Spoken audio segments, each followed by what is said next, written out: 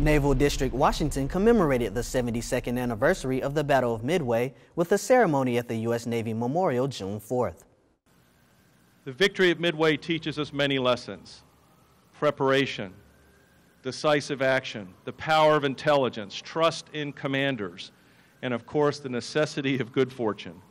We honor those who took the risk to launch the attack, those who fought on despite the odds from their ships in the island of Midway, those who flew on when their gauges were low, those who attacked without regard for their own personal safety and knowing they would not likely survive, those who risked their lives to save their shipmates, and those who never came home. From the Defense Media Activity, I'm Petty Officer Tyrell Morris.